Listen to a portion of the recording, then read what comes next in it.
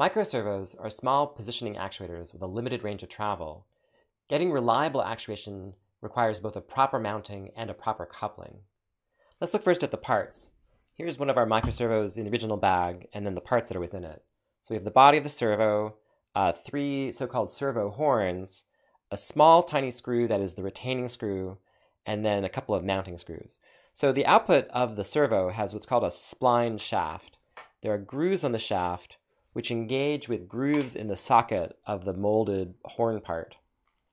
The main thing to note is the servo has limited travel of about 180 degrees, and the horn can be installed on that spline shaft at a discrete number of positions. So in order to get the right range of travel for your mechanism, you might need to drive to one limit and then reposition the horn at whatever angle makes sense for your mechanism at that limit of travel. So it's not an infinitely variable adjustment, but there's a large number of small teeth, and you can choose which teeth are in engagement, which positions in engagement, to get the horn on the servo. Once you have the horn in the right place, there's a small retaining screw that can be screwed into the top of the spline shaft there to get that to lock into place permanently. So that gets the horn onto the shaft. But what about the body of the servo itself? The best way to mount these is to use the tabs. There's two small, sharp-tipped wood-cutting screws or self-tapping screws that are included, which can fit into the small holes in the tabs. And the tabs are really the best bet for mounting into a structure. Let's take a look at what that might look like. So here's a mounting plate drawn. And the key features are there's a clearance hole for the servo itself. That's the large rectangular hole in the center. And two small holes placed, assuming this is wood, in a place that the sharp screws could self-tap into that when the servo is installed.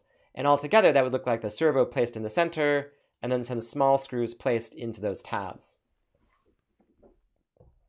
Physically, the secret is having a wooden part with enough clearance that the wiring can fit through it. So the wires have to be installed through the hole, and then there has to be enough clearance so that the wires can still fit through the hole as the servo settles into place. And then once it's in place, the small holes will line up, and the sharper screws can be placed through the tab to locate into the holes in the wooden part. If you're not using wood, you have to be more careful about the size of those holes, but it's still possible to use the same screws. Now, it is possible to mount these in a couple of other ways. I'm using the back side of the tabs. It's possible to do a front mounting where the tabs are on the back of the material. I sometimes do see designs where people clamp the body one way or another. In almost all cases, that's more trouble and harder to adjust and harder to change. It really is the tab mounting that's the recommended way of holding these into a mechanism. So that gets you the servo attached into some kind of panel. It's a panel mount using the tabs. That's still the recommended way. Now, let's think a little bit about how to actually couple to this. So the servo horn has a variety of small holes. There's three different shapes here. And there's a variety of small holes, which kind of hint that they can accept small bits of wire that would connect out to the mechanism. The chief thing to note is that this is a plastic shaft. It doesn't support side loads very well, and it doesn't support heavy weights. The servo horn will bend. It's not designed to carry a load. What it's designed to do is to have carry a pure torque caused by having some link that's pushing or pulling on the servo horn. And that's how we like to try to construct our mechanisms.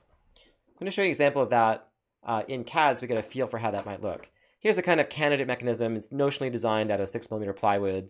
It's not a particularly useful mechanism, and not every single part is shown, but it kind of at least schematically shows the typical layout. So here I have the servo kind of panel mounted into a side panel. And then there's a moving part on a shoulder screw that is supported by a clevis supported by these two side plates. I'm going to go ahead and hide one of the side plates so we can see better what's going on.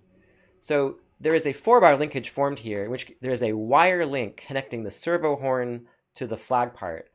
And so when the servo horn moves, the wire conveys a force to a point on the flag and it rotates around its pivot. So that wire link is not only flexible and limited in the kind of side loading it can produce, but it's sort of pivoting in the servo horn itself. So it forms a 4-bar linkage formed by the section of the flag between the pivot and the first part of the wire link, the servo horn, and then the fourth stationary link is effectively the body of the servo in the ground. And that together forms a 4-bar linkage, which can both transmit the motion from the servo horn to the mechanism, as well as have some transmission ratio. Depending upon the relative lengths of the links, different kinds of motions are possible. And it can either amplify or reduce the motion of the servo into the output stage. The key primarily is that the loads are decoupled. The sturdy shoulder screw can support any kind of loading of the bulk mass of the moving part and convey that to ground. And then the wire link allows just a single force to be coupled from the torque of the motor into the mechanism. And then off-axis torques are eliminated, other kinds of rotational torques are eliminated, and the servo horn experiences just the kind of pure rotational moment that it's designed for. And this, by having this parallel axis structure of having the axis of the motor parallel to the axis of rotation and using a linkage system, then the motor itself is protected and can have reliable long life. So those are the basic principles. One is panel mount your servos, use the tabs, use the screws provided. Second is locate the mass on a separate pivot someplace. Don't use the pivot of the servo as the actual load-bearing rotation pivot. And then use some kind of tie rod to connect the servo. In model airplanes where these are often used, those tie rods can be quite long. And in even cases, if you can guarantee it's strictly under tension and never under compression, it could be a piece of string or something else, a piece of wire that is entirely flexible if it's exerting only tension. But with these principles, you'll get a reliable kind of long life out of these little servos.